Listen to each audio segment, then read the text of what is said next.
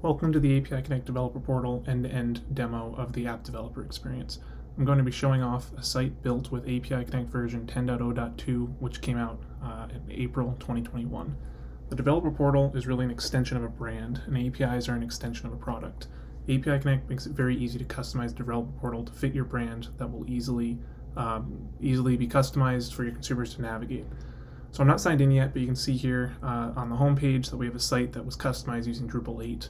We'll have a quick look around on the home page. There's a Getting Started button at the top, and then as we scroll down here, you'll see that there are a bunch of graphics and a place where you can click into each of the products. And at the bottom, there's a Twitter feed. And you'll see that there are blogs, forums, and support, and even a privacy policy at the bottom with everything else.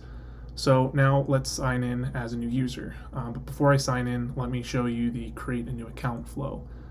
You'll see that it, again, has everything that you need to see here to customize the needs of your organization that's creating this. So here you'll see that there's two options, and there's a way to sign in using a corporate LDAP or an OIDC flow as well.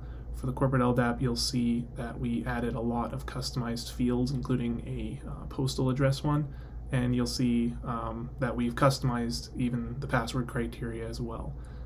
Then there's the terms of use at the bottom, which you can kind of customize and make fit your needs. Then we also have the Google OIDC option here too, which is less customized, faster for users to get started.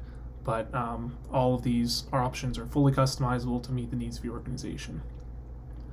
So I'm going to sign in now. I have an account already for our consumer persona named Andre.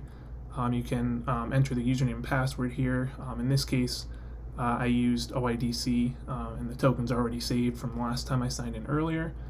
So it just logs back in with just one click. Here we are. Now that I'm logged in, I can go through the process of creating an organization, or go over to create an app and see my apps listed out here. I can create a new app really easily as well. In this case, I'll call it my second app.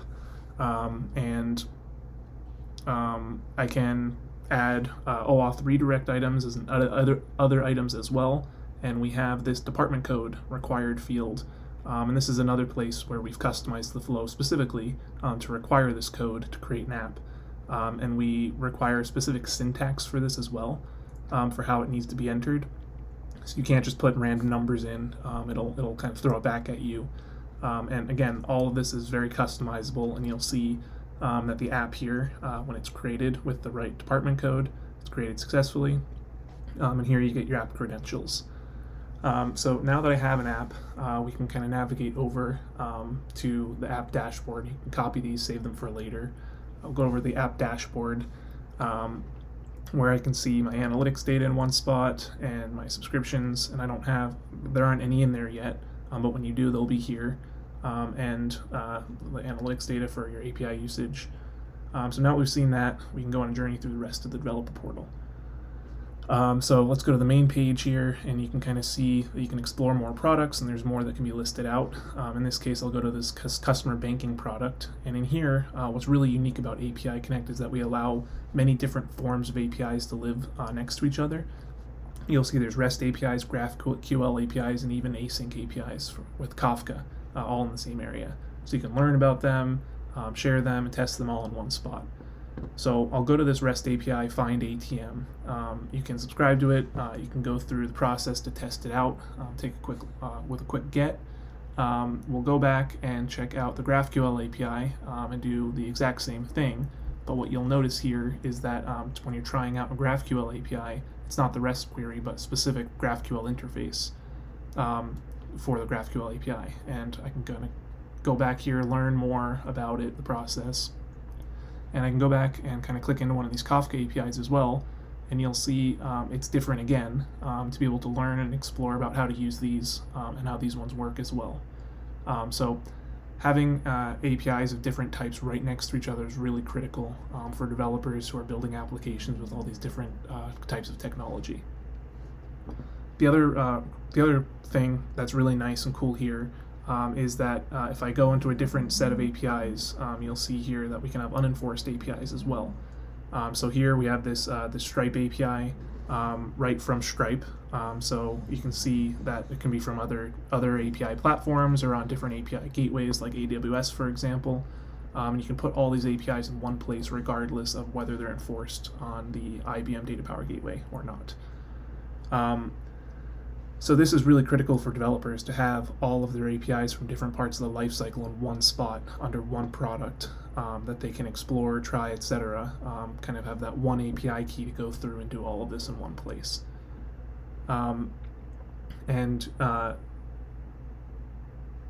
There's also forums where you can kind of go and explore the latest and greatest. If you have an issue, there's also support where you can go in here.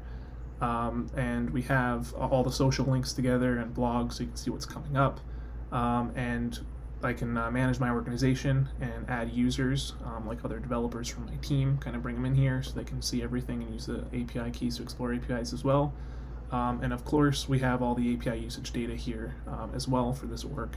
And we also have billing that you can set up as well.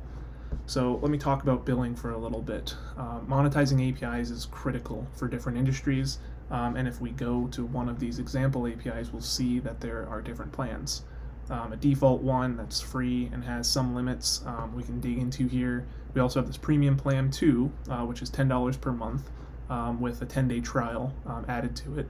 The premium limits are higher than the default ones, so for the best customers they can get what they're paying for. But you can click into each of these APIs under the product and understand the rate limits and how each one works and subscribes to each plan before kind of making your decision to subscribe and pay or not. So going back real quick to the org dashboard, from one spot we can work with our billing details like I was just showing you, the analytics data, and manage members and everything as well. So you can see how flexible the developer portal is to customize it in any way that meets your business's purposes. And that was just a quick end-to-end demo running through some of the features that we provide in this. Thanks for tuning in, and please check out the rest of our API Connect videos on this channel.